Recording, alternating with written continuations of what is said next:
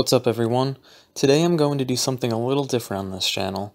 I thought it'd be interesting to see how the novels of Kurt Vonnegut are ranked on Goodreads and make a video about it.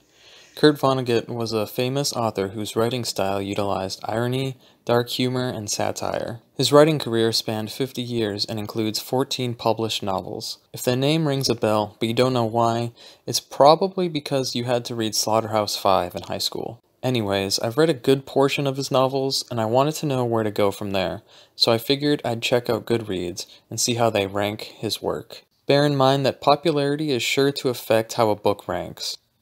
Before I go any further, I'm going to try to make some predictions. I know Slaughterhouse-Five is going to be his most popular one, but keeping in mind that that's going to potentially affect his score, it might not be the top one in the ranking. I bet Mother Night is going to be one of his more popular ones. I bet his works of science fiction are going to be on the lower end. Not popularity-wise, but maybe just the actual rankings of them, they might be lower. I bet Breakfast of Champions is going to be on the higher end. And Galapagos, well, if Goodreads is anything like me, they're going to put Galapagos at the bottom. I did not enjoy that book. That was the only book of his I started and DNF'd. The other ones I've read by him, I feel like are just going to be somewhere in the middle, so I can't even really predict where those are going to be. I've also read Cat's Cradle and Dead-Eye Dick and God Bless You, Mr. Rosewater. I bet Mr. Rosewater is going to be somewhere on the lower end. Probably even forgetting one or two of the books I've read by him at this point. I've read half, if not most, of his novels at this point. But yeah, that's all I got for predictions for now, and I'm going to go to Goodreads and write the rest of the script. Alright, so now that I've compiled the list, I'm a little upset, but at the same time, some of the other predictions I made were pretty accurate. I'll be including the amount of votes and the popularity of each one at the bottom of the screen to help you get a better idea of why a book placed where it did in the rankings, but without further ado, let's just jump on into it. At the bottom of the list we have Timequake, Vonnegut's last novel, which features Kilgore Trout as a central character. Trout is a fictional author of science fiction novels who appears throughout a good portion of Vonnegut's work. Anyways, this book in particular is about an event known as the Timequake, where everyone is thrust back in time 10 years and forced to relive that time, incapable of changing their actions and losing their free will. That's actually a really interesting premise, and considering this isn't one of Vonnegut's novels I've read, I may give it a read, despite it appearing at the bottom of this list. At number 13 we have Jailbird, a book that follows a bureaucrat named Walter F. Starbuck, a co-conspirator of Watergate, the famous Nixon scandal. Considering it's Vonnegut's least popular and second lowest ranking book, I'm thinking I'm going to pass, unless I become a completionist of Vonnegut work. At number 12 is my first surprise, Dead-Eye Dick.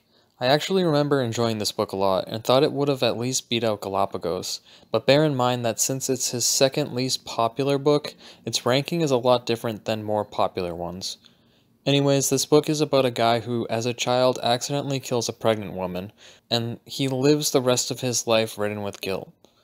It may not sound too interesting, but what if I told you a neutron bomb was involved with this story? Next on the list we have Hocus Pocus, Vonnegut's second-to-last novel. The book uses a non-linear narrative to tell the story of a college professor named Eugene, who gets fired from his job and is forced to teach at a nearby overcrowded prison. And at number 10 we have Galapagos, the only book by Vonnegut I DNF'd, but if Goodreads thinks it's better than Dead-Eye Dick, I may have to check it out again. It's about the last fertile humans on Earth, and how their descendants evolve into an abomination of man and something akin to sea lions. Actually, after reading that plot summary again, I think I'm going to go with my gut and stay away from this one.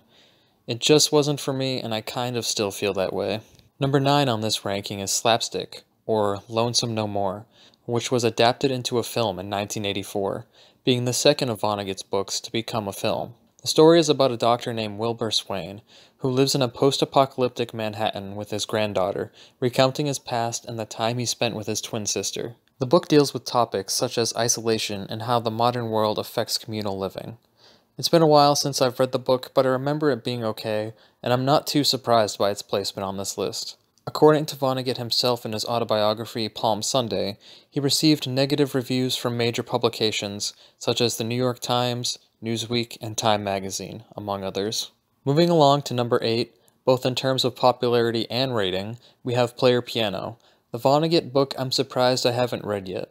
Vonnegut says he was inspired by 1984 and Brave New World, two of my favorite novels, when writing his debut. The book depicts a near-future dystopia where the lower-class workers have been replaced by machines, and deals with how technology can impact society. I think I've found the next Vonnegut book I'm going to read, considering I've read all but one of the books left to go through on this list. Number 7 is God Bless You, Mr. Rosewater, a story about millionaire Elliot Rosewater, who travels the country and eventually establishes a foundation dedicated to helping those in need on a local scale in Rosewater, Indiana. This book was the first to introduce Vonnegut's recurring character, Kilgore Trout, and was also turned into a musical in 1979. I remember finding the plot to just be alright when reading through the book, but it definitely still had the wit and charm prevalent throughout Vonnegut's works. Next on this list, number 6, is Bluebeard, the only book left I haven't read, but it's worth noting that it was 10th in terms of popularity, so it may not actually be as good as some of the ones already talked about. Bluebeard is a fictional autobiography about a man named Rabo Karabekian, who has a secret in his windowless potato barn. The book deals with the meaning of art and artwork in general, and considering that's a major theme, the story has piqued my interest. Number 5 is Breakfast of Champions, which features Kilgore Trout as one of its two main characters, the other being a man who comes to take Trout's science fiction as fact. I remember the book being one of Vonnegut's more humorous ones, while also being an insightful and thought-provoking read, but despite being one of his most popular books, Vonnegut himself was not particularly happy with it. The novel was adapted into a film in 1999, which was panned by critics, and never saw a widespread release. At number 4 we have Vonnegut's most popular work of all time, and arguably his best novel, which yes, I know is subjective, but still, it goes to show how popularity can affect the ranking on this sort of list. I wouldn't be surprised if angry high school students who were forced to read this book have negatively affected its score, although 4.08 is still a really good score for Goodreads. The book follows Billy Pilgrim, an American soldier who survives the famous bombing of Dresden, something Vonnegut himself survived.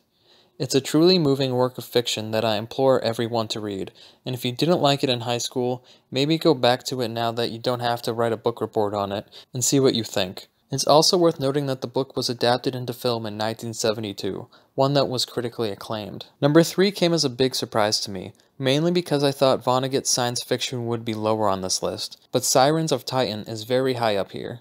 Don't get me wrong, I did enjoy the book a lot, but I assumed science fiction would be lower on this list. It's also his 4th most popular, so there isn't much of a discrepancy between popularity and rating here. Anyways, Sirens of Titan was Vonnegut's 2nd novel, and follows the adventure of Earth's richest man as he travels through space and time. The book deals with themes of morality, free will, and purpose, and now that I consider that, I'm less surprised at this book's ranking on the list. Coming in at number 2 is Cat's Cradle, a story that follows a professional writer as he attempts to write a book about the atomic bombing of Hiroshima, soon discovering that one of the creators of the atomic bomb has developed a potentially more destructive substance known as Ice-9, which may be in the hands of the creator's adult children. And at number 1 is Mother Night, which isn't much of a surprise to me considering how good it is. Mother Night is about an American spy on trial in Israel after World War II, one who used to create propaganda for the Nazi Party before being swayed into life as a double agent. The novel is framed as a memoir by the main character, a man by the name of Howard W. Campbell Jr., and was adapted into a movie in 1996, 34 years after its initial publication. If you've only read Slaughterhouse-Five, I would personally recommend this novel, considering it's my 2nd favorite after his classic. And so that was our list of how Goodreads ratings ranks the novels of Kurt Vonnegut. Popularity did seem to have some effect on the ratings as a whole, so I recommend taking this list with a grain of salt when picking what Vonnegut book to pick up next. Let me know in the comments below how I can maybe improve this type of listing, as I may do it again, although I'm not entirely sure yet. Like and subscribe if you enjoyed this video, and have a great evening.